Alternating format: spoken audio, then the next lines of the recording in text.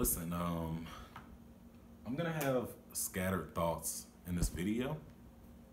I actually wasn't even supposed to record today, but I just had a conversation that really bothered me. Um, that seems to be like indicative of a bigger issue.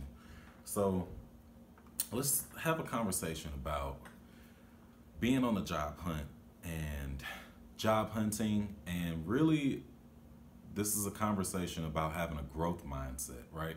So if you don't know what a growth mindset is, having a growth mindset basically just means that, you know, you can look at your failures objectively and you honestly believe that deep down in your heart, deep down in your soul, that you can improve and you can become better at things.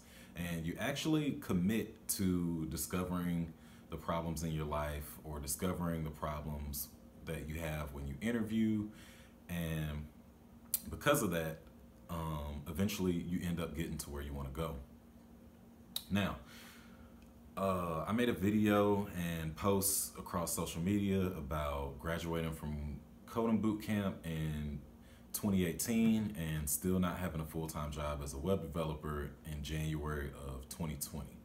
There's a lot of things that I left out. There's a lot of things that happened. There's a lot of reasons as to why I didn't get the job, but ultimately what I realized was that it was me. It wasn't because the job market is tough. It wasn't because, you know, new graduates are coming out of college and boot camp every 6 months and it's only getting more competitive. I heard that today. And the thing is, you know,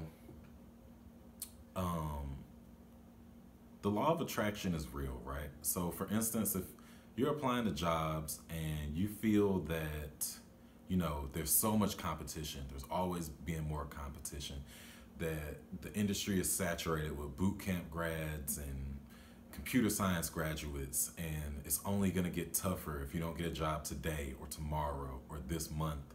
You're gonna go into interviews and people are gonna feel off about you, and you're not gonna get that feedback because people can feel your anxiety and people can sense that level of insecurity. If you're so insecure that all you think about is your competition, you're just not going to be a great interviewer, and you're not going to be someone that's interesting to speak to, because most of your responses will just feel like you're telling me things that I want to hear instead of telling me things that are actually unique about you and your perspective and the life that you live. And let's also be honest here, you know, being able to be a web developer or a designer or a software engineer, whatever title that you use, just being able to do that, sit in front of a computer all day as a career, is a privilege. It's a privilege to live in the United States, regardless of how you feel about the president or how you feel about, you know, anything political, regardless of how you feel about your life. You know, the median income in America is about like 50,000 for a family, which makes us some of the richest people in the world, even if you're making, you know, 25,000 USD like a year. You know what I'm saying? You could be at the bottom of the totem pole in America, and still we are more fortunate than people in other countries and other cities and other places all around the world, okay? Not just, you know, on a certain continent. So I think that when you're job hunting, you know, the job hunt is, there's a couple things you have to conquer, right? Like putting your best self forward is a thing that will improve the odds of you getting a job. Demonstrating to employers or prospective employers is also a hump that we have to get over. But really, it all starts here, okay? And there's no substitute for having heart. There's no substitute for being positive. There's no substitute for being optimistic. These are the types of people that everybody wants to work with.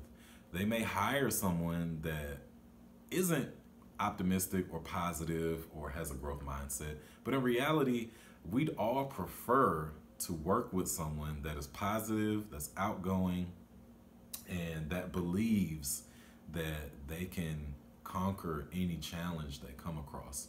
We don't want to work with someone that whines and complains about the difficulties of every little thing. We all face adversity. Whether, you believe someone's adversity is as valid as yours or as difficult as yours is a totally different subject. But we all face difficult things in life. We all experience pain. We all experience failure. We all, upset ourselves. So on this job hunt, it's very important that you don't fall into this trap of being cynical and being pessimistic and just being negative. Because what's been happening to me is that I make these very honest videos about why I failed at doing something, like why I failed at getting a job after graduating from boot camp. And I start getting these messages, and everyone's like, yeah, interviewing's hard and finding a job is hard. I agree with you on those things. I can empathize with you. Like, I can imagine myself in your shoes dealing with that because I've personally experienced how hard it is to not even apply to a job, but literally to just find a listing that I feel like I would be a good fit for. That in and of itself is like such a huge barrier to otherwise finding a role that I might be like a perfect fit for, so you have to be honest with yourself. People message me, and inevitably we get to a point where I say, hey, what type of feedback are you getting from your interviews? Like, what are people saying? I had one guy tell me he's applied to like over 100. I had another guy just say that, the job hunt's hard. And this was the guy that sparked this video that just started going off of a bunch of shit about how it's only going to get more difficult because more people are coming out. And, my thing is, what feedback are you getting? The thing is, when I asked that question, the first person that sent me a message, he just didn't reply at all. So I guess he just wanted to complain and bitch about the job hunt process. The second person, he starts to get defensive and he says that his feedback is always pretty good, even though he doesn't get the role. Sorry, I need to get my cat. Give me 1 second. Hey, mama. I know. Yeah, I know. You want to be in the video.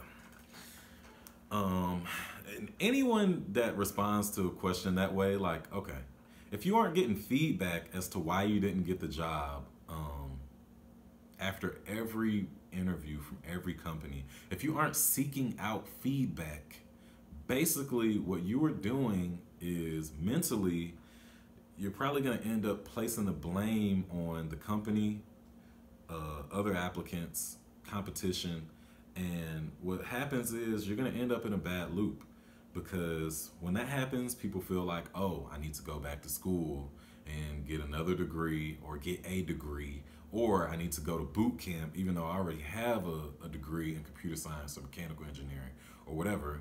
And now you start to overcompensate for your perceived shortcomings that may not even exist. Like, the reason that a lot of you probably didn't get a job is literally because someone connected with the interviewer more than you, and they weren't more talented than you are or smarter than you are. To this day, they probably still aren't as capable as you are. But if you don't ask, you'll never know. And what opened my eyes to this was I had a round of good interviews with the company called Mediavine. And they weren't technical interviews, they were more so like personal interviews. And I didn't get the job, even though I thought I would. And a couple of days, after waiting around and hearing back if they would send me an offer or not, I got a message that literally said, hey, you interviewed well, everyone liked you, we loved your resume and the experience that you had. We literally just had more experienced candidates apply to the job, and it was a tough call, and we just didn't pick you. And Like, how can you be mad at that? That's actual feedback. But you have to ask for feedback. So many of us are not asking for feedback when we go out and interview. And really, it's like, what the fuck do you expect? Putting out 600 applications doesn't mean shit if you don't hear any feedback about your resume or your interviewing. Like, you're just gonna keep basically throwing your resumes into this black hole and not knowing why. Literally not knowing is gonna drive you fucking nuts. It's gonna drive you crazy. So I just want to encourage you, if you're on a job hunt, really look into what having a growth mindset is. Really look into the law of attraction.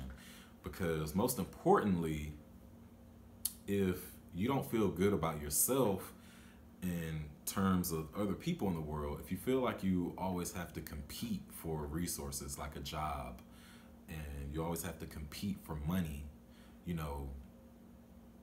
our strategies are completely different, and I will outwork you because your thought process is completely different. In my case, if I apply to a job, I will message 5, 10, 15, 20 people that work at that company on LinkedIn because I really believe that I'm a great fit for the role and that I would really benefit the company. I truly believe that. I truly believe that any company that I start working at, like, I will change the bottom line. I will bring value. I will help the company make more money. That's literally, at the end of the day, what we're getting paid to do. We're getting paid to work on products and software as a service and different applications that will increase the bottom line of a company. There's a direct connection between having talented developers working on good products and those products bringing in money. That's what we're doing at the end of the day. You can't beat around the bush. This is not about, it's about more than just passion. It's about being able to add value, being able to literally come into a company and leave it better off than it was before you got there. Stop messing with the camera, Threxy Mama. Get down. And if you believe that, things are inconsequential or that they don't matter because you're in such a rush, you're so anxious to get a job, you have to get a job, and if you don't, it's going to be the end of the fucking world, you're going to get lazy because you're constantly going to be upset, bothered, frustrated with the fact that you're not getting what you want. But that's the thing. Getting a job is less about you getting what you want and more about you demonstrating what you can actually do for your employer. That's what this all boils down to. So keep that in mind. Like, if you have a shitty outlook on life, eventually you're gonna get outworked, or someone's gonna outthink you. Someone's gonna outplay you because your mindset is gonna cause you to be lazy, do stupid shit, or do nothing at all. And you're gonna fall behind, as opposed to, always seeing opportunities for growth. With a growth mindset, you'll constantly be improving yourself to try to stay ahead of the curve or try to keep up. You'll realize that we're always vulnerable. There's no substitute for that. I feel like I've talked long enough and harped long enough on this. But yeah, I will be very interested to see what type of feedback I get on this video, because honestly, and I'll just put it out there, a lot of men that are looking for jobs in tech, you guys are just mentally soft. You can't deal with rejection. I get it. I was one of those guys. I was depressed because I was getting rejections, and eventually you have to realize that this shit starts with us. There's no substitute for self-esteem. If you're not secure in who you are to some extent, it doesn't matter. You can watch a million YouTube videos. You can watch me. You can watch all these different guys, Tech Lead, whoever the fuck you want to watch on YouTube. It doesn't matter. You know what I mean? But I really want, I want us as developers, especially as junior developers looking for our first job, we can't be so cynical and so negative. We have to continue to grow. Otherwise, you might as well just pick a different career. we'll end it there. If you made it this far, I really appreciate you watching. I really do.